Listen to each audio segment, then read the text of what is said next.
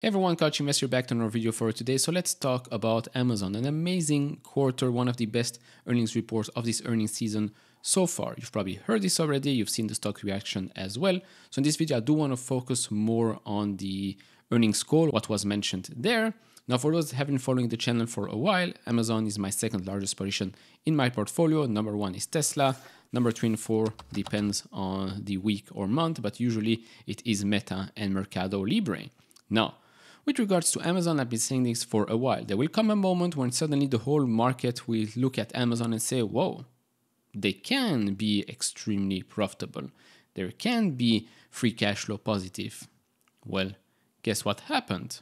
This is the picture that we see today. During the pandemic, everything was great, but they also over-invested. And then after the pandemic, they got hit hard, especially when it comes to free cash flow, a disaster there, right? But slowly but surely, they made their way back up. And this quarter was a pretty nice one. Now, we could have seen this coming, right? I mean, those that have looked at Amazon more deeply have seen this coming. Because if you looked at their operating cash flow, you could have seen that since Q2 2022 and even before, things have become much better. It has been on the rise for a while. And yes, now this quarter, and yes, this is trailing 12 months. I don't know why they're giving us trailing 12 months. I mean, we can do this by ourselves, give us quarter by quarter, but still, you can see that Q2, suddenly huge jump, negative $3.3 billion to now $7.8 billion in the plus. And that's exactly what we are seeing here, and also with the return on equity. And in my opinion, we are just starting. Bigger, better, faster, stronger, more profitable Amazon is here to stay. Now, of course, some will say, yeah, but look at the PE. Yes, it's true that right now it has a PE in the next 12 months of 58.6 times. But if you look at the projections for fiscal year 2024 and 2025, let's take 2025, EPS 4.2, that's 33 times earnings, and it is growing over 40%. So, I mean, I've seen worse company around, right? And we're talking about Amazon here.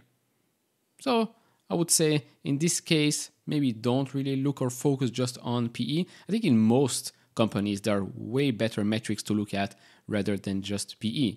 PE to growth ratio, for example, is already a much better one. And then free cash flow and free cash flow per share is also a pretty good one. All right, so first thing first is a counter argument to the argument that has been made about, well, Amazon chasing faster speed while driving its cost higher and where it doesn't matter much to customers. If you know Amazon, you know that customer satisfaction is still the number one priority.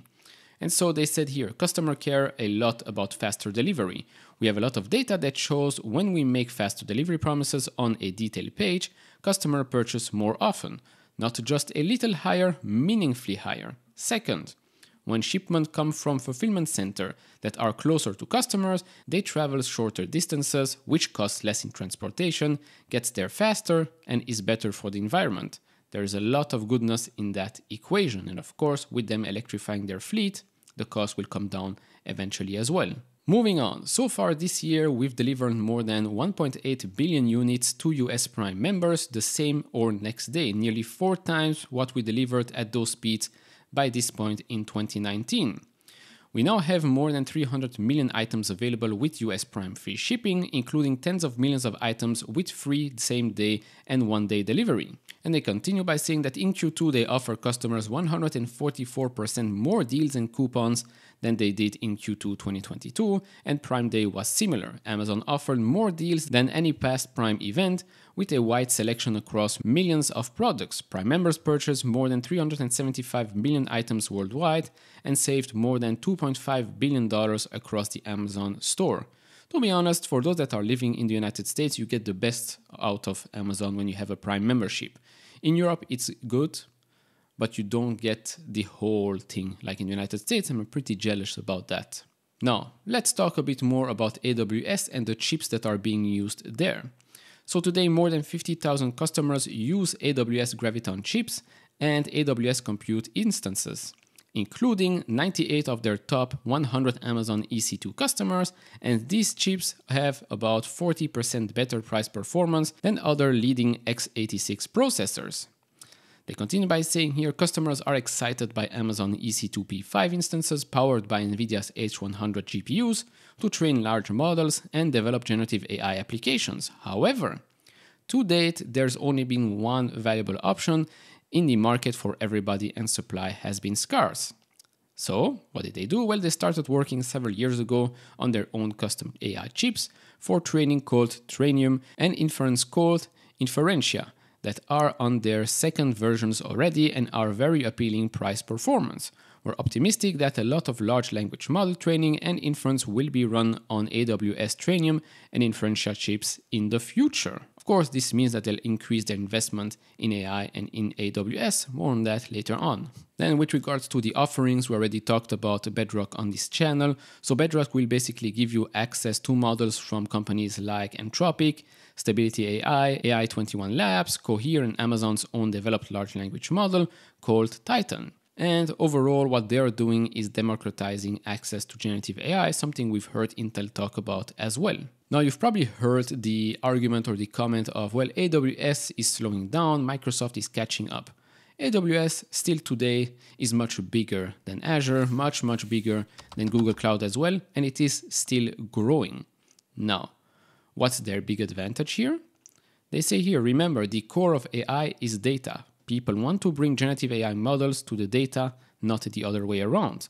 AWS not only has the broadest array of storage, database, analytics, and data management services for customers, it also has more customers and data store than anybody else. They also got asked about what do they think about what normalized growth could look like for AWS in a better macro environment and more about the $50 billion in CapEx.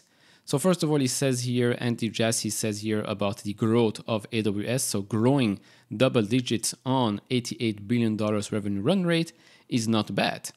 And so I'm very bullish on the growth of AWS over the next several years. And any one quarter, it's hard for me to predict, but I am bullish about it in the medium to long term for sure. Then with regards to the investments, so in AWS that has been true for the very earliest days, which is more demand that you have, the more capital you need to spend because you invest in data centers and hardware upfront, and then you monetize that over a long period of time. So I would like to have the challenge of having to spend a lot more in capital in generative AI because that would mean that customers are having success and they're having success on top of our services. But I think that's our best estimate right now on that capital expense, and we'll update it if we find it's different. Now moving on to the other parts of the business, in this case about Amazon Pharmacy. So they were pleased about the doubling of its active customers since last year, and they're pleased with the response of the RX Pass, which enables Prime members to receive all of their eligible generic medications for just $5 a month and have them delivered free to their door. One Medical has been part of Amazon for just a few months now, but they're encouraged by what they're seeing too. With regards to working at Amazon, they wanted to recognize their teams on being named #1 in LinkedIn's top companies to grow your career in the United States. It's a testament to our work to be a great employer with leading compensation benefits and upskilling opportunities. But of course, you'll always have the headlines of unions, of strikes and whatnot to try and damage these types of companies. Then, with regards to the third-party unit mix, that has increased 60% during the quarter, the highest level they've seen ever, and we're continuing to see good growth in the number of sellers and the units sold per seller. They're also making steady progress on improving our worldwide stores profitably. Now, talking about international when it comes to sales. This is the sales segment for North America. So net sales were up 11%, and you can see your operating income, well, a huge increase in profitability. Now $3.2 billion. Same quarter last year, a loss of $627 million. Then if you look at international, net sales increased 10%, but here it's still a loss, but improving pretty fast. 48% better than last year, and also you can see in the last couple of quarters it has been improving. And so last couple of things here, one of the questions was about Amazon Business. Where could this go? So here's saying here right now at 35 billion annual run rate for gross sales, it's a pretty strong growth, and the team is working hard to build 100 billion plus business over time. Pretty cool. And then last question here from Brian Novak. How should we think about sort of the forward slope of North America retail margins and sort of invest in some of these new initiatives in the retail business? So in short, Andy Jassy said here, I do believe that we'll get back to margins like what we had pre-COVID, and I don't think that's the end of what's possible for us here. Again, pretty promising. And so while Amazon might be a $1.4 trillion company, I think we're just starting to see how profitable the whole Amazon ecosystem can be when it works together.